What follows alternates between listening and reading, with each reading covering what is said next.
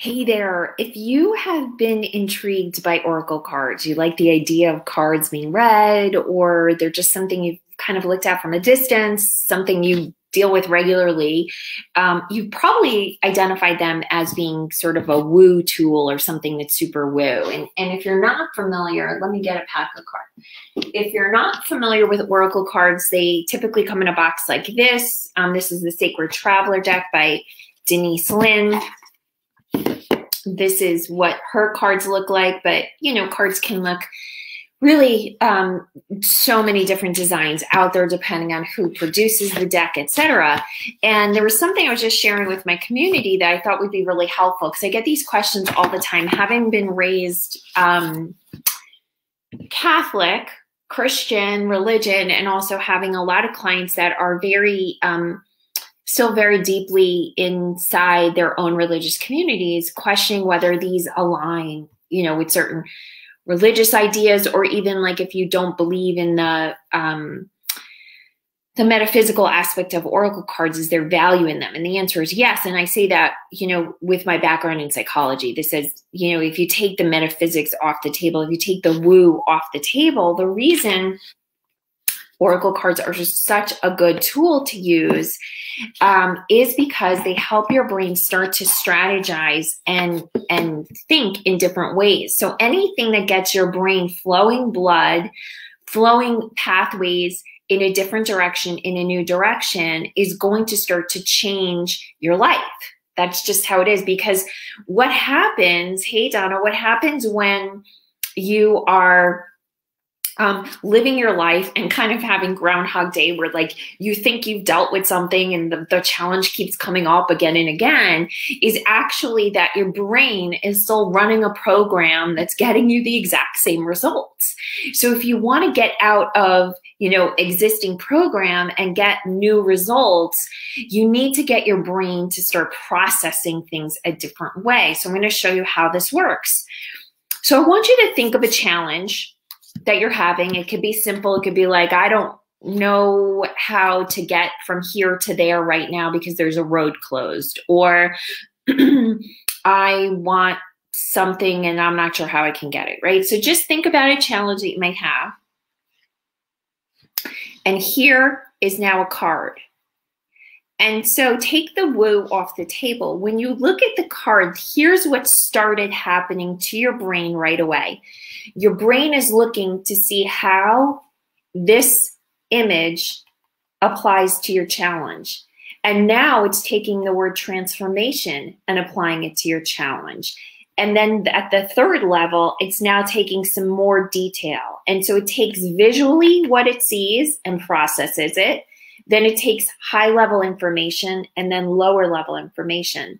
So whatever challenge you were just talking about, your brain has already started processing that challenge differently, because now it has a new piece of information.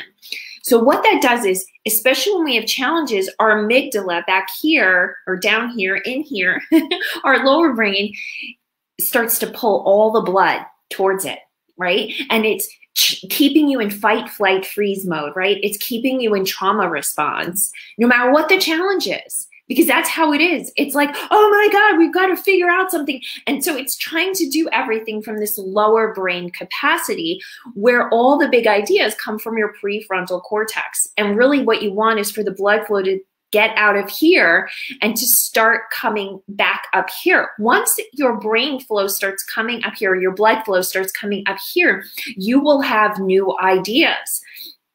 You can also help it along by just pressing on your brain. I know that sounds super crazy, but this actually tells your body where to send the blood, right? Even think about it. Like, think about that challenge you had. And if you figure like the answer was like in here, if you start to push up here, all of a sudden things are going to start to look differently. That's pure brain science, right? So when you use these Oracle cards to try and solve problems, what happens is it forces your brain to start running ideas through different pathways. So let's say it's I've got kids in school. So I've got a kid who hates to do his homework, right? And so the minute he starts, I get the email from the teacher, he's behind. My brain just starts running its normal pathway. Ugh, now I'm going to have to take away his electronics, right? So it's running its same pathway. But then I take this card and I look at it and I hear transformation, a fresh new way of living emerges. All of a sudden, my brain is thinking, okay, where can we get transformation in this situation? How can we have a new way? What's the new way, right? And just those questions get your brain to start processing things in a different place and with a different pathway. And the way you get out of stuck patterns is your stuck patterns are because of deeper grooves in your brain. And you can't do anything to make those grooves thinner other than to stop running programming through them. And the way you do that is to start running programming through a different way. And the more you run it through a different pathway, the deeper this groove becomes. And that's how you get unstuck from a brain science perspective. Now, I love reading oracle cards for my community. And if you want to see what an oracle card reading looks like, if you want to see what today's looked like, it's in our Space for Magic group. You are welcome to join us. Let me see if I have the address to our Facebook group. Here it is, facebook.com/groups/space for magic. I just did an oracle card reading this morning about how to create space for magic, how to be luckier. And so whether you believe in the woo side of it or not, I do. I also only believe in the woo stuff that I have actual data to support. Now, sometimes that data comes from brain science, and sometimes that data comes from the real world, and sometimes that data just comes from working with significant amounts of clients and seeing patterns develop. But nothing I share, I will ever share from just some woo big idea popped into my head, let me see if it's true. I'm always testing what I'm putting forth.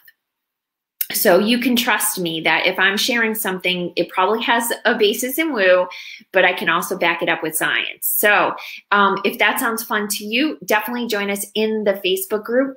And you can catch that oracle card reading. There was some really interesting advice given this morning. And I know one person has already had a big shift in their life because of it. So if you're looking for a shift, go check it out. And hey, if you have any questions, drop them below. I'm happy to share any answers I have with you. Nicoletta, I'm so glad that that was an explanation that made sense to you. All right, have a great day, everyone.